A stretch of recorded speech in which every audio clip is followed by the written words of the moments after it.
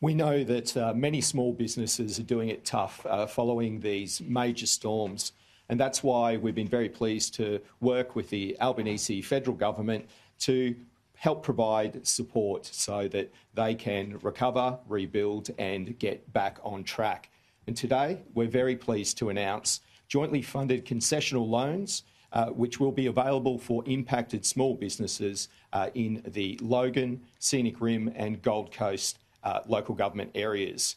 This support includes disaster assistance concessional loans of up to $250,000, $250,000 to repair or replace damaged buildings, plant, stock and equipment.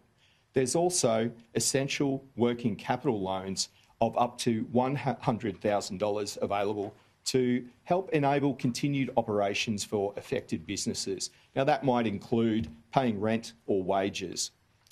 There are over 104,000 small businesses across these impacted regions. Now, not all businesses will be impacted, but that really does give an idea of the potential scale of the impact of these storms.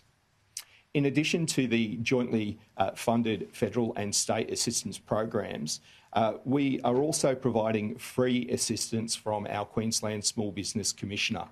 That is free mediation that's available for impacted businesses between the 25th of December to 2023 on Christmas Day through to the 13th of June this year. Today is also marking the start of our new Natural Disaster Business Survey. This survey is going to help measure and quantify the impact of severe weather events and help identify the next steps for recovery support. And I'd like to encourage any impacted business to complete the survey, which is now live on our Business Queensland website. We're going to use data from the survey to help determine what additional support might be required and learnings for the future. We know that recovery is a very long and often winding road, but I want our small businesses to know that if you've been affected, the Miles government has your back.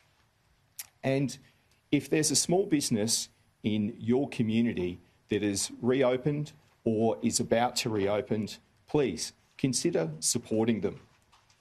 Drop in, say hello, buy a coffee, and let them know that our hard-working small businesses are backed by Queenslanders. Nikki.